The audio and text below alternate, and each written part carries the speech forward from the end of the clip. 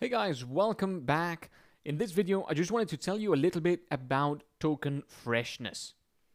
We're going to be refreshing tokens in our REST API using Flask-JWT-Extended, but of course, we need to know what a fresh token is first. What does it mean to refresh a token?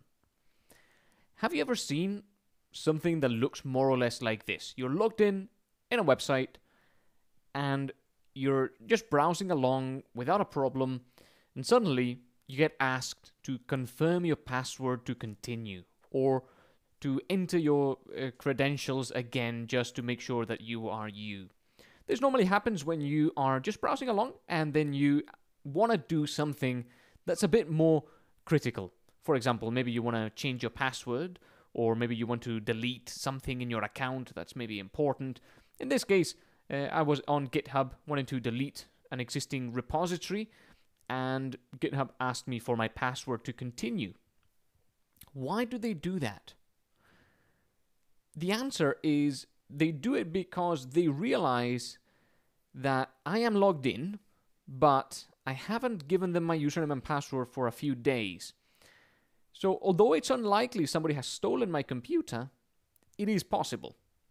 So when I'm doing something quite critical, they want to make sure that it really is me, and it's not the very unlikely scenario that somebody else has stolen my device. So in these cases, they want what's called a fresh token.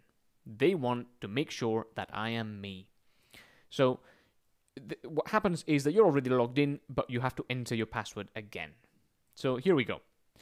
What you need is a fresh token, and this is more or less the flow, okay? You start off at the left where you log in, and when you log in, as soon as you log in, you enter your username and password, what you have is a fresh token. Then you browse along, you check out a couple of pages, not a problem, and then maybe you leave and you go away. You come back the next day, one day later, and you continue browsing, and that's fine. Your token has expired. The initial token that you got when you logged in, that has expired, but the website or the mobile app automatically realizes that you're still logged in. You're gonna refresh your token. You're going to use the information that you already have on file to realize that you're still logged in. It's unlikely that somebody has stolen your device, so they can still let you browse around the website. What would happen here is that you would have refreshed your token. Okay, we're going to look at exactly how to refresh a token in the next couple of videos. But what the website would do in this case is the initial token has expired. You are about to continue browsing. They don't want to ask you for your username and password again because, asking for that every day is quite cumbersome. So what they do is they refresh your token. They use the information they already have on file to issue you a new access token completely free of charge, or without having to enter your username and password again. But then let's say that after browsing, you want to go and change your password. That's a critical operation. So because it's been a while since you gave your details, this website may now wonder whether is it really you or is it someone else? Because it's not every day that you change your password, right? So in that case, instead of going straight to the password change site, they'll ask you to enter your password again. This, entering the password again, allows them to know that it is you. And then you can go ahead and change your password. The way we're going to replicate this using Flask-JWT-Extended is precisely with token refreshing. So for as long as we can, we are going to be refreshing tokens. Essentially, as soon as the initial token expires, we will refresh it and issue a new one. And when that one expires, we will refresh it and issue a new one, and so on, until they do something critical. By the time they do something critical, we will know whether the token they are currently using to do that is a token that was generated from logging in, or is it a token that was generated from refreshing? Okay, so if the token itself doesn't expire after a few hours, the token that you get when you log in doesn't expire after a few hours, you'll see something like this.